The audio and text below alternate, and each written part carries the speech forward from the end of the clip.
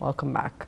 Prime Minister Mustafa Madbouli stressed that the state gives great attention to small, medium and micro-sized projects, referring to several initiatives that support these projects in the line with President Abdel Fattah al-Sisi's directives to provide job opportunities for the youth.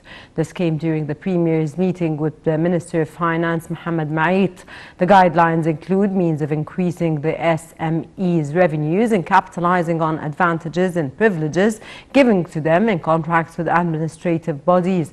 On his part, the Minister of Finance said that the ministry prepared this guide and made it available on its website.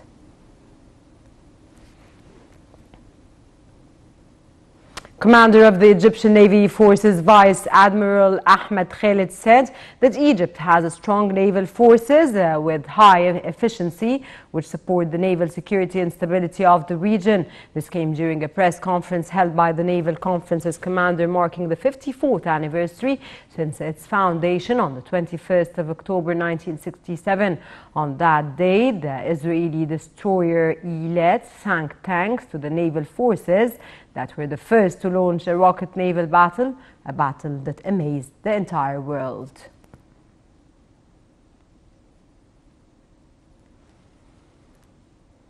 The first integrated plasma collection center in Africa and the Middle East was inaugurated in the 6th of October city in cooperation between the armed forces and the Spanish company Grifols.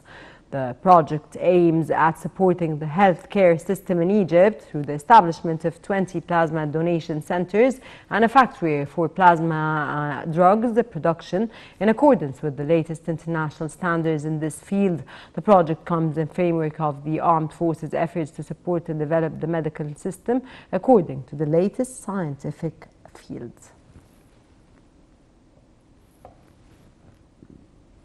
Foreign Minister Sameh Shoukry met on Thursday with the head of the Libya's unity government and Abdul Hamid Dbeba, and the meeting was held on the sidelines of Shoukry's participation in the conference held by Libya's unity government to shore up support on transitional issues on the country gears up for presidential December election.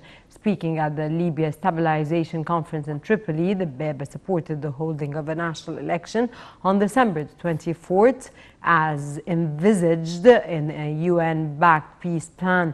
The election, agreed under a UN support peace process, has been held up as a key step in efforts to end the decade of violence by creating a new political leadership with legitimacy is widely accepted.